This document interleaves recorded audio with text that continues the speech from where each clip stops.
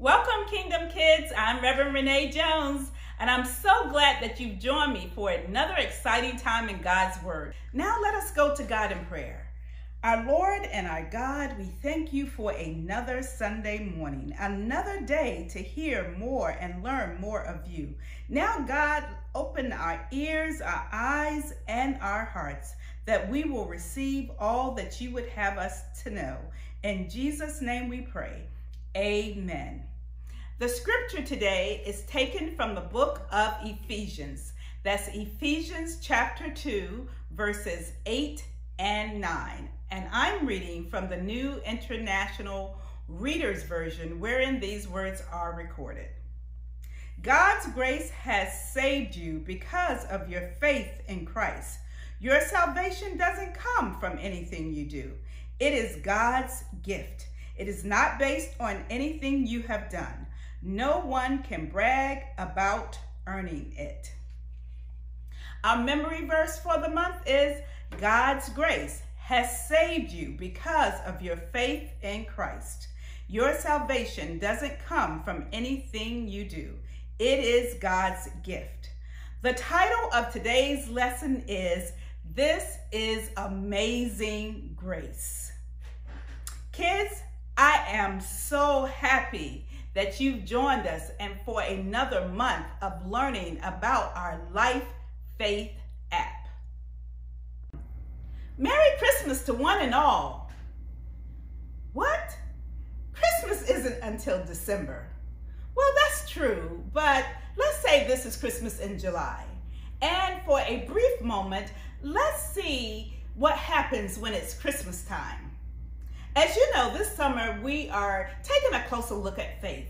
Sure, faith is what you can't see because of what you can see. Now, we can't see Jesus, that is true, but we can put our faith in him because we know who he is and we know what he's already done.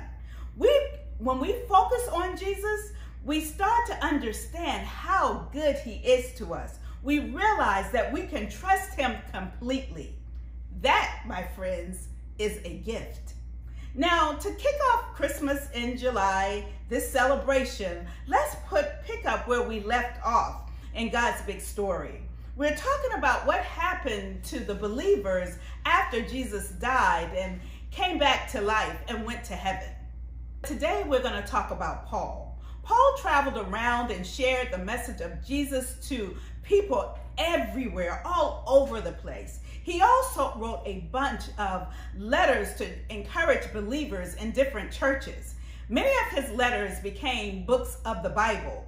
One of Paul's letters was written to the group of people in the place called Ephesus. We call it the book of Ephesians. Let's read what part of it says.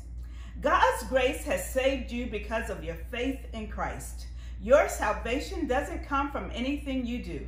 It is God's gift. It is not based on anything you have done. No one can brag about earning it.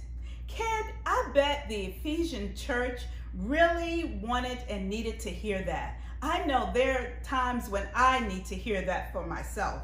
You see, we all mess up. We make mistakes. We fail at things. We don't do the things we know we are supposed to do. And that can make us feel pretty clumsy and pretty crappy about ourselves at times. When we look at the people around us and all the great things that they're doing, we wish sometimes that we didn't mess up so much. We think, I wish I could do that as well as he does, or we think that she's always perfect at everything. It can seem like everyone else is always getting things right and they're never messing up. That can especially be seen sometimes even in the church. But the truth is, everyone messes up. Even though other people may seem to have everything all together and seem to do the right thing at all times, that's just not the case. No one is perfect. Except for who? You guessed it right again. Jesus. He was the only perfect person to ever walk the earth. As for the rest of us, we all mess up. I feel like we have to fix things when we've done something wrong. So we don't ask for help, and we don't let God fix anything. We try to do it ourselves. We might try to make up for things that we've done wrong. We can try to cover it up by doing good things, or we can try to hide it from others. We can try to do a lot of good things to make up for the bad things that we've done. But the truth is, none of that makes the bad things go away. Here's the really good news. It is not our job to fix what's wrong. That's why God sent his son Jesus. We don't have to do everything perfectly to fit in. God loves us and accepts us for who we are, no matter what we have done or what we will do. We can't work to earn his love. See, everyone messes up. Everyone. It's easy for us to think others are better than we are, but they aren't. We all mess up and we make mistakes. That's why God gave us the best gift ever when he sent his son, Jesus. Let's take another look at what Paul wrote in his letter, which happens to be our memory verse for the month. God's grace has saved you because of your faith in Christ. Your salvation doesn't come from anything you do. It is God's gift. Let's stop there. Salvation is God's gift. That means that when we put our trust in Jesus, God forgives us for all the wrong things that we have done or will ever do. When we put our trust in Jesus, we believe that he died on the cross to save us from our sins. He paid the sin price. He paid the price for every single sin that we have already committed, as well as for those that we will commit in the future. Jesus did all the work of paying for our sins. We did nothing. That means that there's nothing we can do to earn God's love. And there's nothing we can do which will cause him not to love us. Jesus paid for our sin and made us right with God. And that is a free gift. Here's the bottom line. Jesus is a gift for everyone. He fixes the mess we've made and turns it into something beautiful. Of course, as we follow Jesus, we're going to mess up. When we do, we can say we're sorry and accept God's forgiveness that has come through Jesus Christ. We should always try to live the way God wants us to live. We should always try to make the wise choice. We should always try to do the right thing. We should always do our best to treat others with love and kindness. But we don't do these things to earn something. We do those things because we already know how much God loves us. Every day, we can choose to live his way because we're so thankful that he sent his son to be our Savior. Now, that's great news, and we must remember, Jesus is a gift for everyone. Can you say that with me?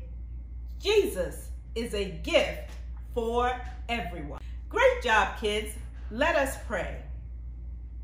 Dear God, thank you for giving us the gift of salvation and forgiveness through Jesus. Thank you for making it a gift for everyone. Help us to remember that it's not something that we earn, but that you love us no matter what. Please forgive us when we mess up and help us to live your way every day. We love you and we pray these things in Jesus' name. Amen. Kids, Jesus is the one who allows us to have a right relationship with God. He is the greatest gift we could ever receive. Since the very beginning of God's big story, people were waiting for a Savior. And at just the right time, God sent his son, Jesus. When Jesus died on the cross, he paid the price for our sins. He made a way so that everything could be right between us and God, and we could have a life with him forever. Remember, salvation is a free gift. God loves us, period. He made us. He has a good life planned for each and every one of us. There's nothing we can do that will make him love us any more or any less. He sent Jesus so that we would have a relationship with him that will last forever. Some of you here today have already made a decision to put your faith in Jesus. If you have, it is the greatest decision that you have ever or will ever have to make. Maybe you are still not sure and you're still trying to figure out what you will believe. That's great news. Every day you get an opportunity to discover more and more of how Jesus loves us, and he is waiting for you to make the best decision ever. Amen? Amen. Remember to have your parents to sign you up for Vacation Bible School today. Today is the last day to sign up. See you next week. Bye.